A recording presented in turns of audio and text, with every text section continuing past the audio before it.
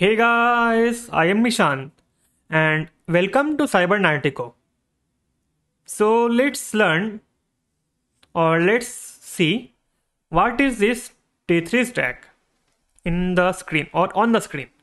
So you know that we have lots of libraries in JavaScript like React, Angular, Svelte, Next, Vue and whatnot.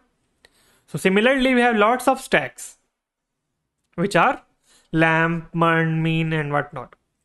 Similarly, like those stacks, so let's say for example, we have Mern stack, which has MongoDB database. Then we have Express, Node.js for backend, and React for the front end. So similarly, we have this T3 stack by this guy. So in T3, what contains is TypeScript, which is a superset of JavaScript for type checking.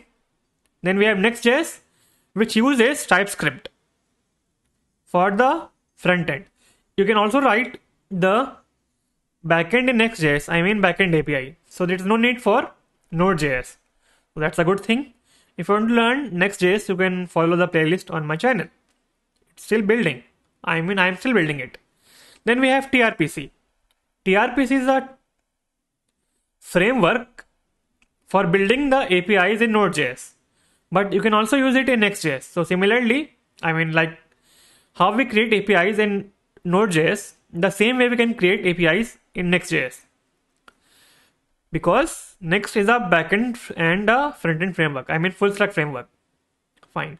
So TRPC is a TypeScript library for building APIs in Node.js, which is replacing REST APIs. Then we have Tailwind. So Tailwind is a CSS framework for styling, like this you see here. Then we have Prisma, which is an object relational mapping ORM like MongoDB, or not MongoDB, like Mongoose, to provide a developer friendly alternative to handcrafted SQL queries. Prisma integrates well with TypeScript, MySQL, PostgreSQL, MongoDB and other databases like, what is the name? I don't remember the name, but it's fine. Okay, so we need Node.js and npm. So let's see how to create a T3 app from this documentation. So let me copy the command here, npm create T3 app at the latest, then paste it here. So it will ask us a few things here. So my project name will be, let's say, sample T3 app, and it's trending. So we will be asked if you want to use TypeScript or JavaScript. So let me use TypeScript here.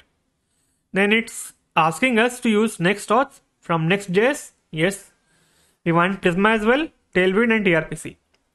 All the things that we saw here in this documentation. Not documentation, here.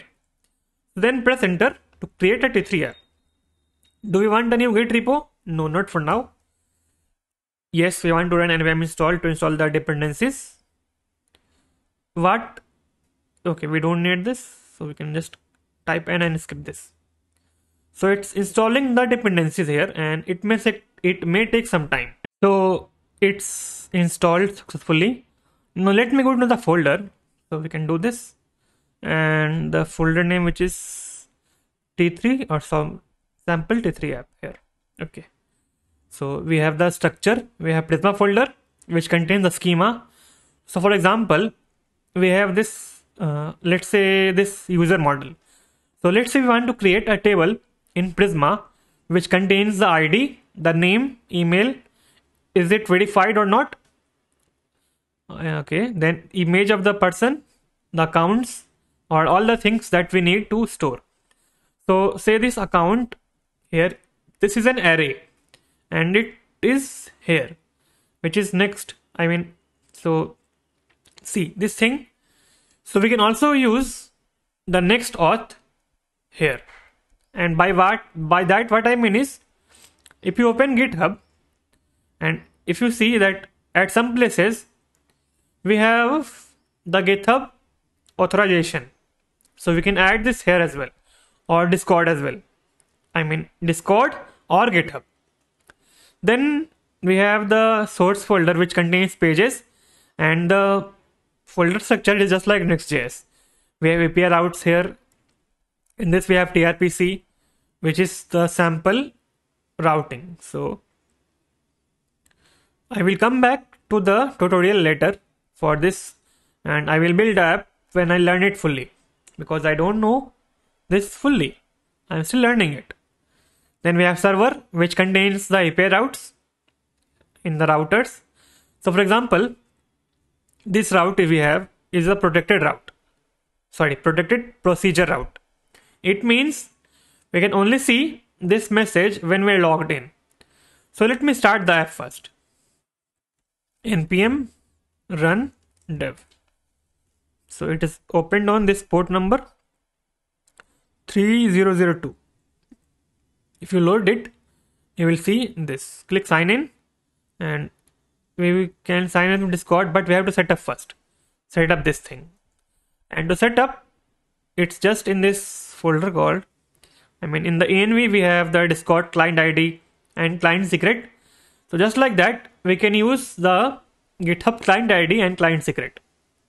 Then we have to paste this URL in GitHub. Here, let me show you.